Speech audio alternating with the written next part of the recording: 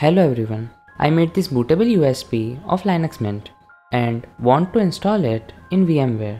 We can use ISO, but there is a way to directly install it from USB.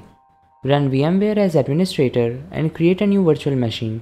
Select Linux as operating system and name the machine. Now, we will edit machine settings. Click on Add, then select hard disk.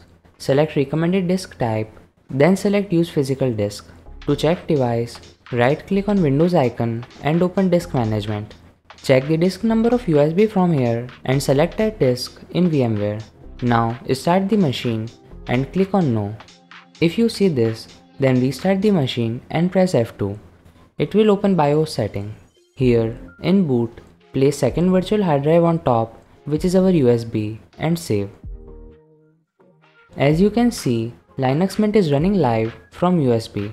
So this is how you can boot from USB in VMware. I tried booting VirtualBox from USB, but that didn't happen. If you want to see similar videos, then comment me down below. See you in the next one.